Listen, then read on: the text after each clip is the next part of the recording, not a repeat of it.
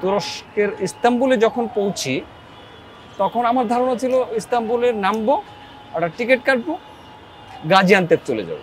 যে প্রদেশগুলো বিধ্বস্ত হয়েছে সেখানে তো আর পানি নাই, আর ওইখানে কাছাকাছি কোনো হোটেল নাই, আর কোনো বাঙালি মানুষ নাই, আমি কোথায় যাবো আমি জানি না।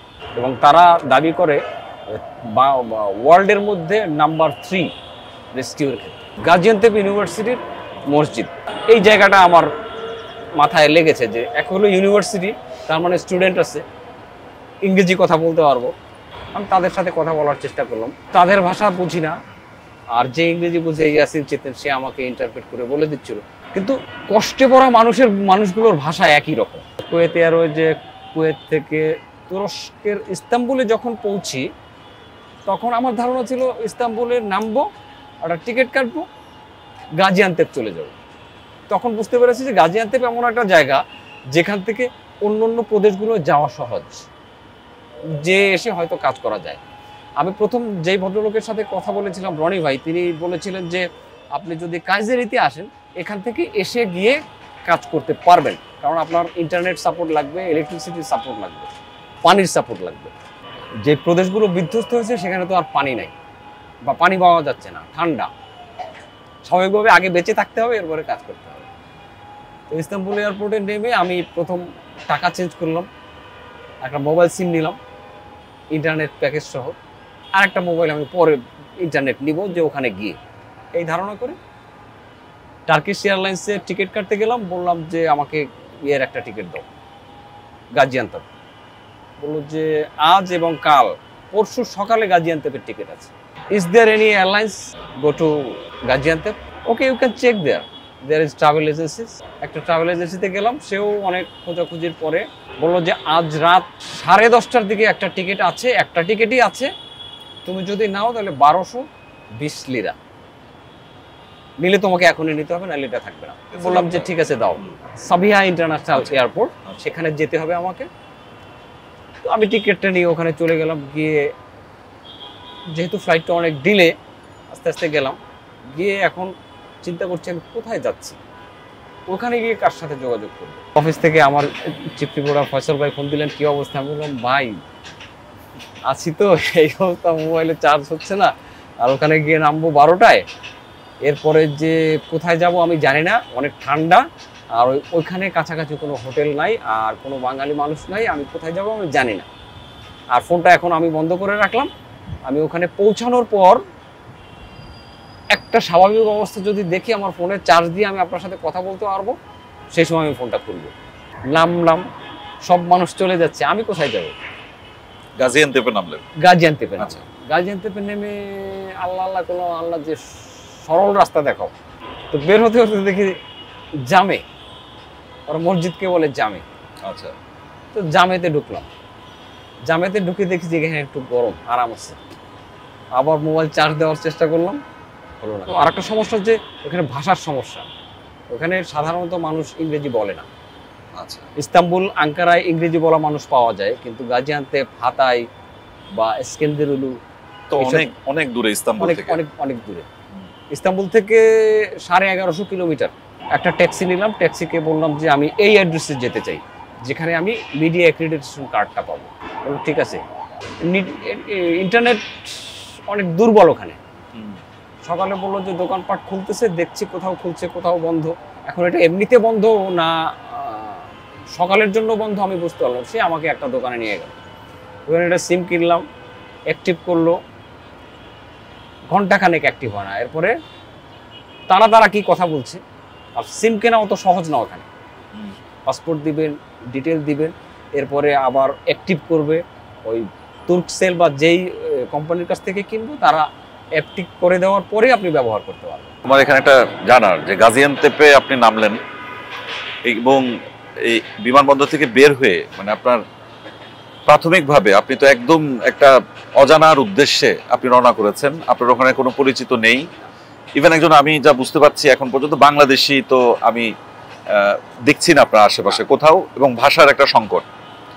আপনি আসলে গাজিয়ান্তেপ বিমানবন্দর থেকে বের হওয়ার পরে আপনার চোখের দৃশ্যটা কি ছিল? এটা তো একটা বিধ্বস্ত নগরী হওয়ার কথা আমাদের কাছে। না, গাজিয়ান্তেপ প্রদেশ, একটা প্রদেশ, জি। গাজিয়ান্টেপ প্রদেশ, এবং গাজিয়ান্টেপ একটা শহর, অনেক বড় শহর, ঢাকার মতো শহর। এই শহরের কিছু কিছু অঞ্চল, কিছু কিছু এলাকা, যেহেতু এয়ারপোর্ট আছে, প্লেন চলাচল করছে, এই জায়গাটা অতটা এফেক্টেড হয়নি। আরও সামনে যখন যাব তখন আমি 1-1:30টার দিকে পৌঁছালাম ওই মিডিয়া সেন্টারে গেলাম, যে দুই ভদ্রলোক, এক ভদ্রমহিলা দাঁড়িয়ে আছেন।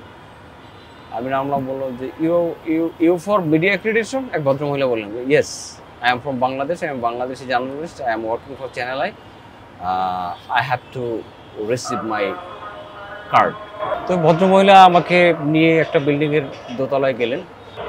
বললাম যে আমি কোথায় কোথায় যেতে পারি কভার করার জন্য, আর আমি কার্ড তো পাবোই। বললো যে তুমি বেটার আফাদের সাথে যোগাযোগ করো, আফাদরা বলতে পারবে কোথায় কোথায় গেলে তুমি পাবা, এবং আফাদ তোমাকে হেল্প করবে। আফাদ হলো disaster and rescue management Presidency. তাদের, আমাদের যেমন ফায়ার সার্ভিস যদি তুলনা করেন, আচ্ছা, এরকম একটা স্বরাষ্ট্র মন্ত্রণালয়ের অধীনের একটা সংস্থা, এবং অনেক সুন্দর একটা প্রশিক্ষিত জনগণ আছে তাদের। তুরস্কের 81টি প্রদেশে 81টি অফিস আছে তাদের, এবং আরও তাদের অনুসন্ধান এবং উদ্ধার কাজের জন্য 11টি পৃথক ইউনিট আছে, এবং তারা দাবি করে ওয়ার্ল্ডের মধ্যে নাম্বার 3 রেস্কিউর ক্ষেত্রে।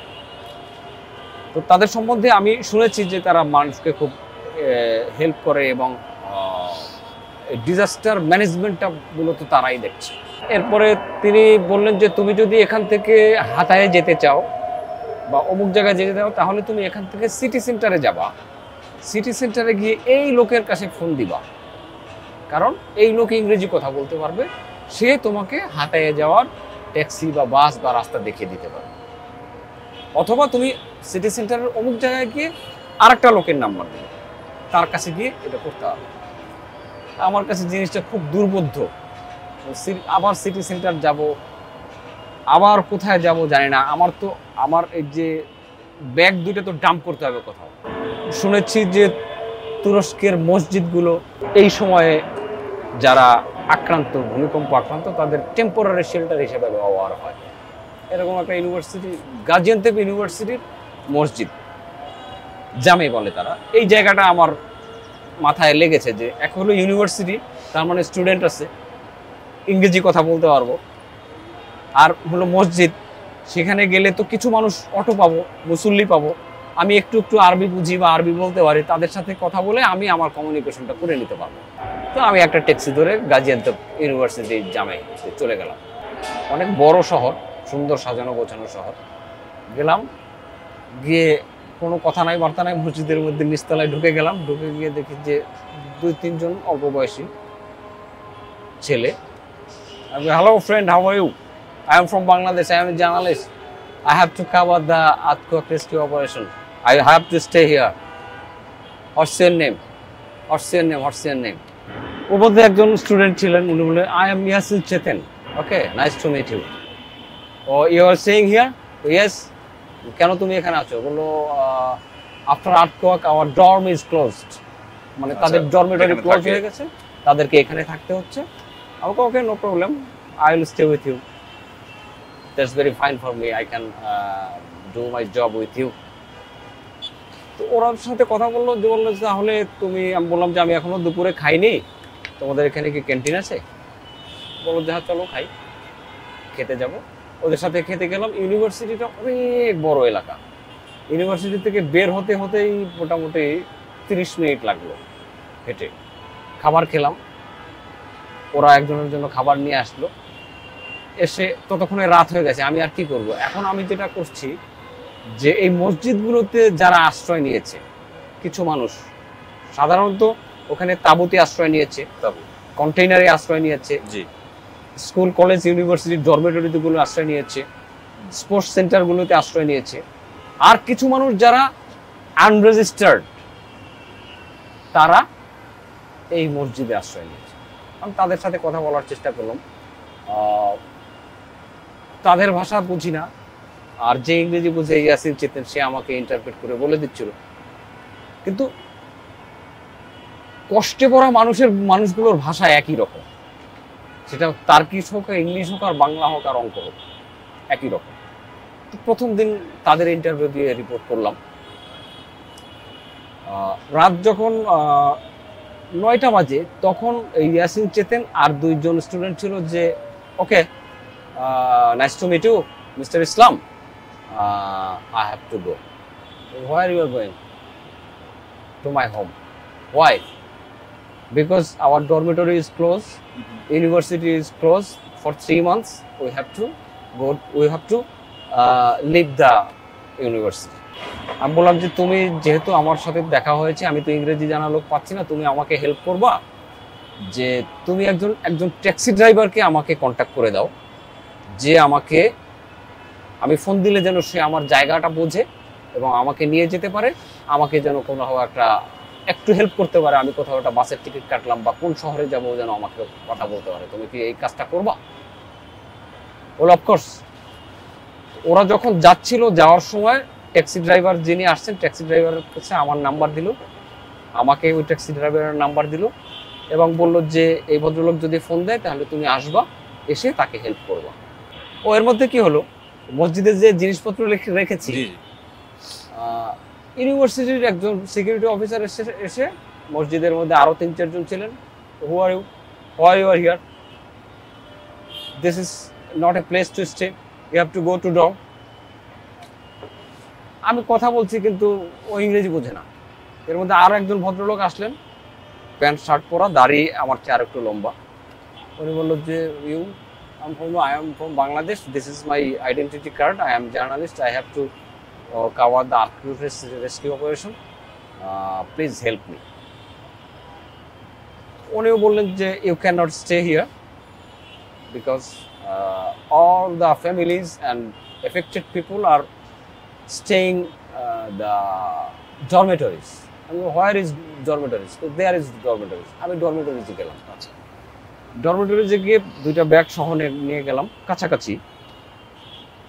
ওরাও কথা বললো কয়েকজনের সাথে কথা ঘন্টাখানেক, ইংরেজি বুঝে না। একজনে ফোন দিয়ে কথা বললো, ওই পাশ থেকে ইংরেজি বলে, আমি ইংরেজি বলি, আবার সে ইন্টারপ্রিট করে লাউড স্পিকারে দেয়। এরপর বললো যে there is no place for you, already it is fulfil, there is no accommodation for any Turkish, you R foreigner, আপনি তো ওই দেশের নাগরিক, for you there is no accommodation. So where can I go now? Why you can go to the police station, then they can help you, or you can go to the any hotel. I don't know where is the police station. Can you guide me to go there? Anybody can help me to go with me. এখন ওরা একটা বিপদে পড়েছে। আমি বললাম দেখো, I am very much unfortunate here, I need your help, I have to stay here because this is my duty, I have to cover the earthquake rescue operation, just help me, please help me. কিন্তু এসব কথা কোনো লাভ হলো না। পরে আমি ওখান থেকে গেলাম, বের হয়ে গিয়ে একটা হোটেল নিলাম অনেক দূরে। এখন হোটেলে থাকলে কি হবে, হোটেলে গেলে তো আমি রুমের মধ্যে একা, আমার সাথে তো কানেক্টিভিটি নাই। আমি আমার ব্যাগ রাখতে পারলাম, আমি টয়লেট করতে পারলাম, আমি হয়তো পানি খেতে পারলাম, রুমে নিয়ে শুয়ে থাকতে পারলাম, কিন্তু আমার কাজটা তো হলো না। পরে আমি ওই ইয়াসিন চেতেন যখন ওর দেশে পৌঁছেছে, আমি আবার ওকে টেক্সট করলাম যে please help me, send me the taxi driver, any of taxi driver who can help me to go to হাতায়, I want to go to হাতায়। বললে ওকে, now you cannot go Hataya because this is night, you have to stay tonight here and let me check, I'll check that is there any transportation available or not. তো সে আমাকে text করছে, are you going? Yes. আমার ওই যে text conversation হচ্ছে, সে বললো যে আমি তোমাকে ট্যাক্সি ড্রাইভারের সাথে কথা বলে দিচ্ছি, তোমাকে 4টার সময় উঠতে হবে। আচ্ছা, তোমার 5টার সময় ট্যাক্সি এখানে আসবে, তোমার 6:30টায় বাস। আমি আবার ওর টেক্সট করলাম যে সূর্য ওঠে সকাল 7:30টায়, 6:30টায় কি বাস পাবো? বললো হ্যাঁ পাবা। তাহলে তুমি আমাকে ট্যাক্সি ড্রাইভারকে একটু বলে দাও। ও ট্যাক্সি ড্রাইভারকে বলে আবার বলছে যে আমার টেস্ট করছে যে ওই ট্যাক্সি ড্রাইভার আসবে না, অন্য ট্যাক্সি ড্রাইভার আসবে, তোমার নাম্বার দেওয়া আছে। ওই রাতে একটু আমি বাঙালি খাবার খেয়েছিলাম, ভাত খেয়েছিলাম, একটু স্যুপ খেয়েছিলাম, যার ফলশ্রুতিতে পেট ফুলে এই অবস্থা। ঘুম হয়নি। তখন মনে হলো যে যদি আমার ফুড পয়জনিং হয় তাহলে তো আমার এই রাস্তা যাওয়া খুব দুষ্কর হয়ে যাবে। 2:30টার দিকে মনে হলো যে পেটের মধ্যে যা আছে বের করে দিই, ওয়াশরুমে গিয়ে বমি করে একদম ক্লিয়ার করে, আবার পানি খেয়ে আবার বমি করে ক্লিয়ার করে রেডি হয়ে বসে আছি। ঠিক 5টার সময়, ভোর 5টায় ইয়াসিন চেপলিনের ফোন, একদম 5, বললো are you ready? Yes I am ready, the taxi driver is coming, you go outside. আমার দুর্ভাগ্য যে আমি ওখানে পৌঁছাতে পারিনি। তখন ইস্কান্দরুন শহরটা দেখে খুবই কষ্ট লাগলো। আন্তাকিয়া শহরটি খ্রিস্টপূর্ব 300 বছর আগের আদি সভ্যতা। কিছু বিল্ডিং একদম মাটির সাথে ধ্বংসস্তূপ, মনে হয় যে এখানে কিছু ছিল না। গিয়ে তাবুর মধ্যে কি আছে, স্বাভাবিকভাবে একজন সাংবাদিক যেটা করে, তাবুর মধ্যে কি কি আছে, আমি যে ভিডিও করতে করতে গেছি, এর মধ্যে মার্সেন্ট ডাক দিল, হেই হেই come here, what you are doing দেয়ার। ওরা মারবে তোমাকে। একটু সাসপেন্সের সাথেই বললো, ডোন্ট শুট হিয়ার।